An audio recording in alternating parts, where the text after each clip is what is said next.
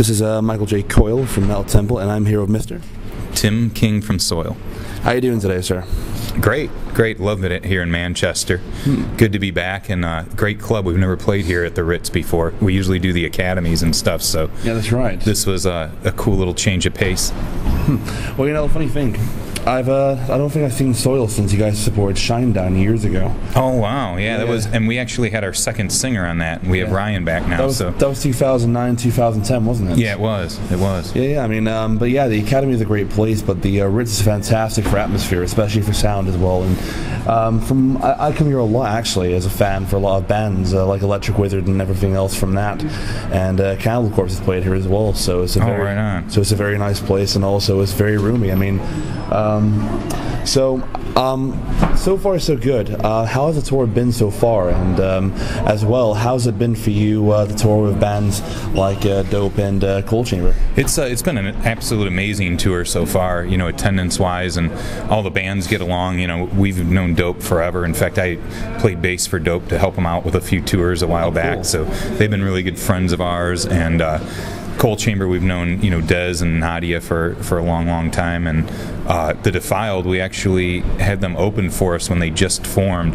Back, like you're saying, the first time you saw us was with Shinedown. We did off dates during that tour, and the Defiled actually opened for us. So we've known those guys for a while, but it's really cool to actually, you know, hang out with them. We're sharing a bus with them and all that stuff as well. So. So, on my own perspective as a fan of Soil, I got into you guys back when I was in high school for the video Halo. Oh, right on. And that was a really trippy video, I gotta say. I mean, I thought it was some really heavy stuff, and as I got more into the catalog, I started seeing that you guys have different shades to yourself, like different kinds of colors that go on from mellow to high to this plain out extreme. I mean, over the years, how do you think the band's actually been able to sustain that kind of attitude and idea? It mainly comes from, you know, just all the different influences we have in the bands. Like I was saying, me and Adam, our guitar player, came from a death metal band called Oppressor, so we always had that heavy side to it.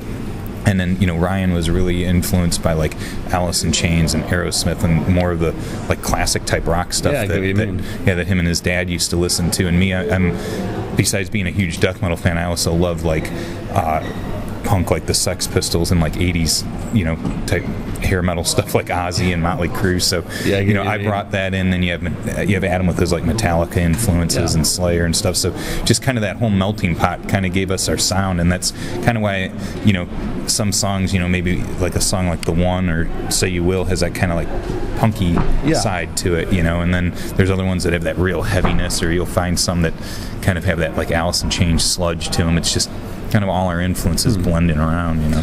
So when the band first started off, I mean, what was the plain idea, the architecture for this band? Was it just a spontaneous kind of melting pot, or was it like a plan to try and see what you could do together from all these different influences? Well, basically, we had been playing death metal for a while, me, Adam, and our old drummer.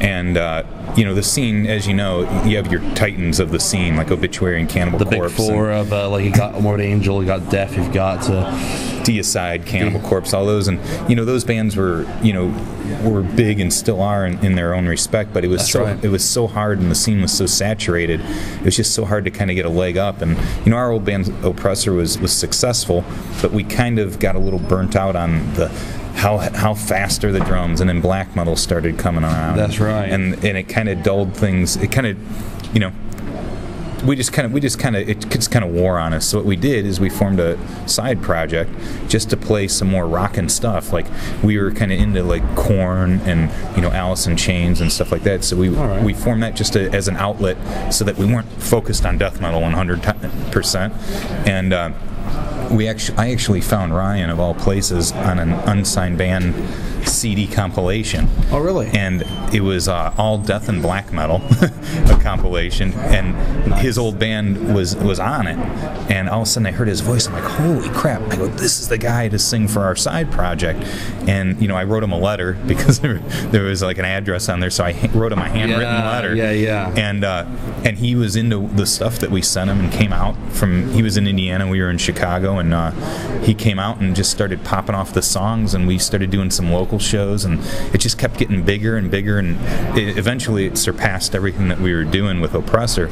So we kind of decided to put Oppressor on hiatus and focus on solo, and it just kept growing and growing, and that's pretty much what we've done ever since, you know. I've always wondered, I mean, with Oppressor, I mean, would you guys ever want to try and see how like a comeback show would go, or is that like something to leave behind and learn from? Well, we actually, there's this record label called Repulsive Echo out of Spain, and they just reissued our original Oppressor record, Solstice of Oppression, on vinyl with a T-shirt and a poster and the whole thing. Oh, nice. So it kind of got our wheels turning a little bit. Like, yeah, maybe we could write a couple more songs and just put them out digitally, or put them out for free, just so, you know, because it's odd. It's funny because like bands like God Forbid and Shadows Fall and stuff actually were saying that they went to Oppressor shows and were influenced early on by us, and it's so crazy to see bands like that actually, you know, were influenced by just our little death metal band.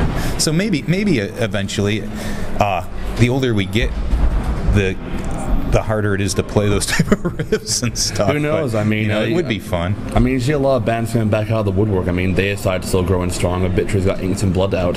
Yeah, and Cynic got back together, and Atheist. And now you've got the DTA shows, which are, this is fantastic, the Deaf to All shows. Yeah. I mean, I've been to 2 of those so far, and there's another one happening at a festival in the UK called Bloodstock Festival. Oh yeah, I love Bloodstock. Great festival. Yeah. I mean, this year they got Dark Angel, which is actually pretty cool. Yeah, that's great. I mean, to this day, as a musician, what inspires you to keep on playing? I mean, besides the fans and besides everything else, what inspires you to keep pushing forward? I mean, we've done it for so long that it's, you know, it's kind of like, I guess in a sense, all we know these days.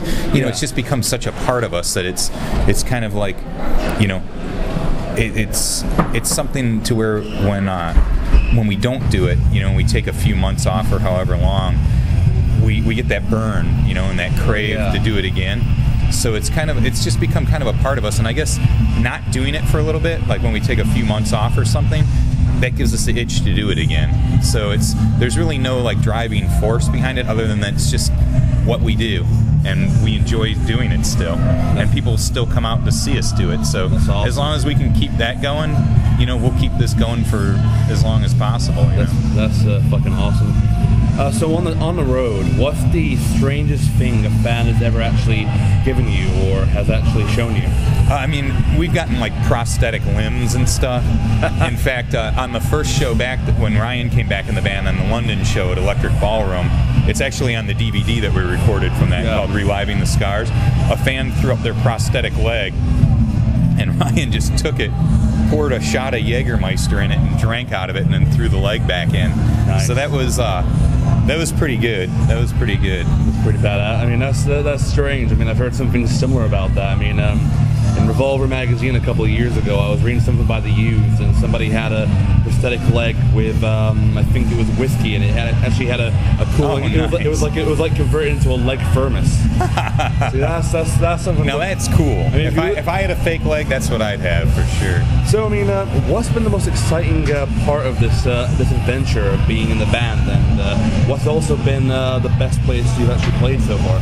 I mean, the adventure itself of just going different places like Australia and seeing pretty much every nook and cranny of the United States and going to Europe and the UK and stuff, it's just been, you know, it's been a blessing for us because we've traveled the world and been able to see so many cool things in so many cool places. I mean, some highlights, I think, you know, playing the main stage at Download was actually like amazing in front of like 80,000 people where they're just, you know, all, you know, a sea of people singing back your songs.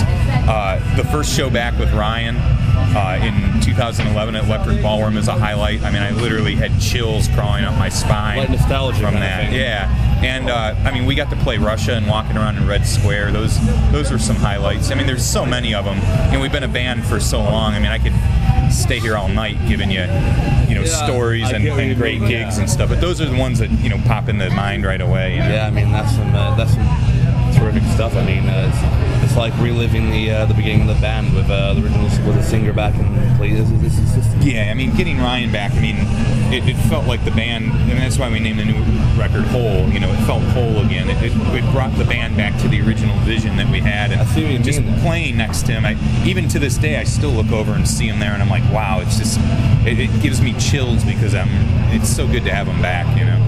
So before any show, do you have any pre-show rituals, or do you have anything you need to have before a show? For example, like food or drink, or. I mean, I always stretch out before we play, and like the other guys have some things. You know, we'll have a couple pre-show shots together. You know, some Jaeger, and Adam has this thing where he always has to take a piss. Like 2 minutes before stage time and wash his hands, and it's just like this thing. He just has to do it, you know. And you know, for me, I always have to stretch out and, you know, have a shot and things like that. And then we like a little quiet time before we go on and stuff. And so, when you come off the stage, what's the one thing that pops into your head right after? I mean, just like on tours like this, it's like, you know, where's a shower if you want to take one? You know, if there's any friends of yours out at the shows, you know, where they're at, hanging out, having a couple of drinks afterwards, you know, maybe watching a movie. It's pretty much just that sort of stuff. So speaking of movies, I mean, what would you say is one of your favorite movies to actually watch when you're on the road? I mean, I have my like all-time type favorite movies. Like I love The Road Warrior, Escape from New York, The Warriors, all the like Rocky movies, and we all watch a lot of Star Wars and stuff. So, you know, all pretty much the classics, all the shoot-'em-up cowboy type movies. There you go, I bet Clint Eastwood and all that. Yeah, exactly. There you go. And is there any new bands you're listening to right now that you think the fans at home would be interested in hearing? Yeah, I mean, there's quite a few great new bands out there, and although they're not quite new anymore, they've got a few records out. Like, I really like Black Veil Brides and Asking Alexandria. The Defiled, who's actually out with us, is a great band. There's a rock band called Art of Dying, which is a fantastic band. And then there's this new female-fronted band called Oblivious Signal that is just... It definitely gives like bands like Evanescence and Lacuna Coil a run for their money. Yeah. You know, so there's so many great new bands out there. Those are, you know, a few that come to mind. And now comes the random question. I ask this to everybody. It's kind of like one of those spontaneous ones. It's like, say for example, you're stranded on a desert island. You're allowed two things: one item and one dish of food. What would they be and why? What was the first one? One item and one dish of food. What would they be? Well, the item, I definitely want like a machete with a fire starter attached to it, and the item of food would definitely be a steak burrito. See, now you can't go wrong with steak burrito. No, and unfortunately, I mean, now it's kind of cool because we've been coming to the UK for so long. You know, you could never find Mexican food over here, and now it's starting to pop up a little bit. Well, actually, there's a food court on the road. They've got Taco Bell now. Yeah. And across the road from here, there's actually a burrito bar. So right on. So it's cheap stuff, good stuff, and also, but honestly, for me, it doesn't beat Chipotle. Yeah, you know what? I'm a huge fan of Chipotle. So am I.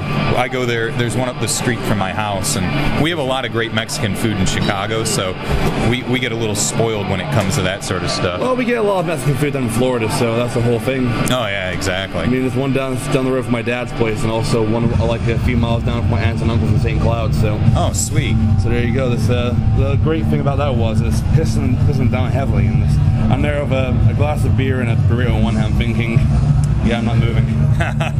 There you go. Nice. So finally, any words for the fans at home? Yeah, thank you so much for always supporting us and sticking by us. And we've always kind of felt that Soil was a band for the people, and it's, you know, something that we've really taken serious as our fans over the years. And, you know, we love them so much, and thank you so much for letting us continue to play for you and write music and, you know, live our dream as well. So that's fucking awesome, man. So this is Michael J. Coyle of Metal Temple, and thank you for listening.